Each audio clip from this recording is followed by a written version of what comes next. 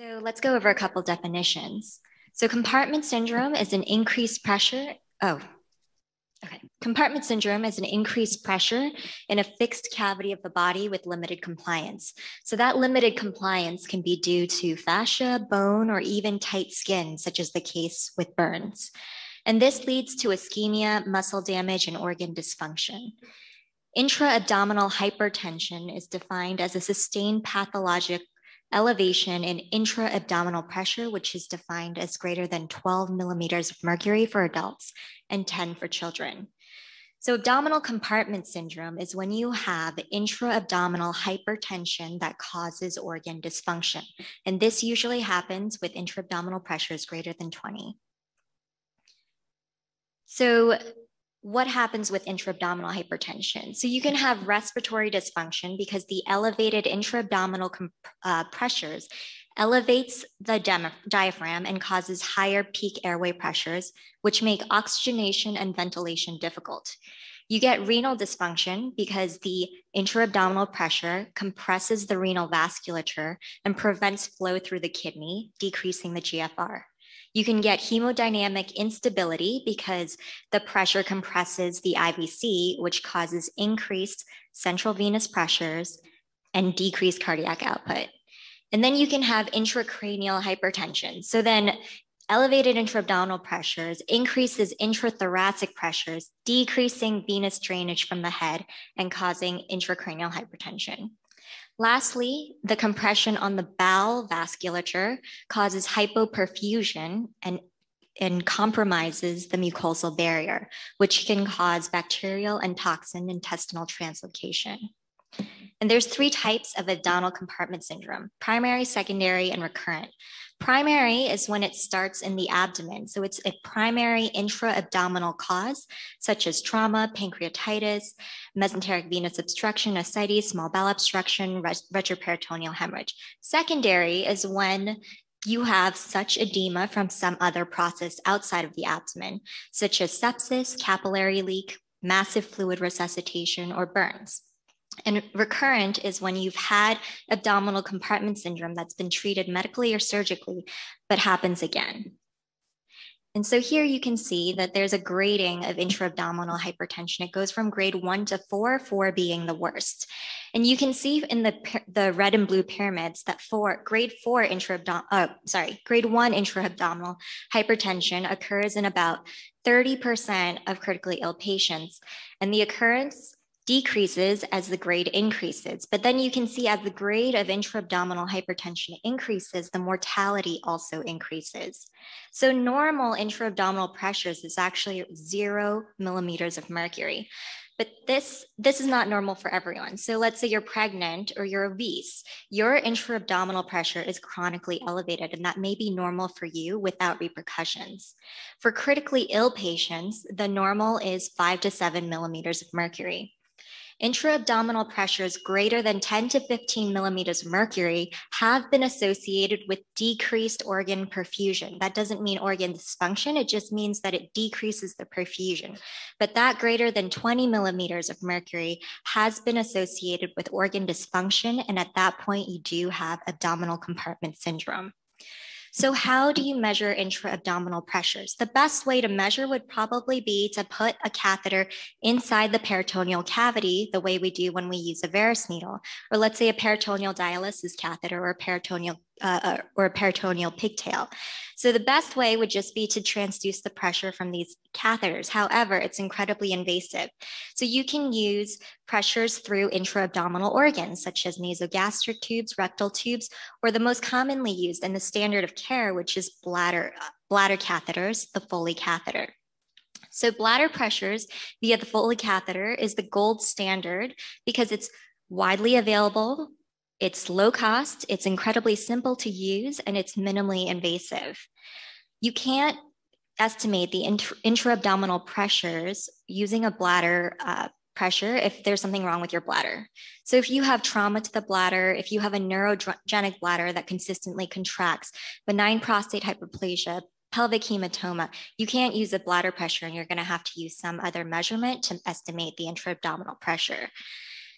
Also, intra-abdominal pressures in general are inaccurate if the muscles of the abdomen are contracting, or if you're in a position where you're increasing your intra-abdominal pressure, putting pressure on the abdomen. Like I said, obesity, pregnancy, radiation cystitis, peritoneal dialysis, these conditions can chronically elevate intra-abdominal pressure. Also, you have to set up the transducer correctly. If you have a leak in the transducer system with any pressure management, because you're releasing pressure through the leak, you can have falsely low readings. So how often do you measure the bladder pressure? When you're concerned for intra-abdominal hypertension, there's no standard, but it's most commonly measured every 4 to 6 hours. How do you measure bladder pressure? So this is really tricky. Like I said, it's simple, but if you don't do it right, you could get the wrong measurement. So here you can actually see a photo of how you use the Foley catheter. You can see that there's a clamp on the Foley distally and a three-way valve connected to the Foley, a pressure transducer, and a saline flush. So first you want to flush the system to get out any air bubbles or obstructions that could affect your measurement. Having said that, you don't want to use more than 25 cc's, and that assumes that the bladder is empty. So if you have just put the Foley catheter in, you do want to let all the urine drain before you start measuring the pressure. You instill the saline to flush out the system, and you measure the bladder pressure at end expiration in the supine position, having zeroed the transducer at the level of the iliac crest and mid-axillary line.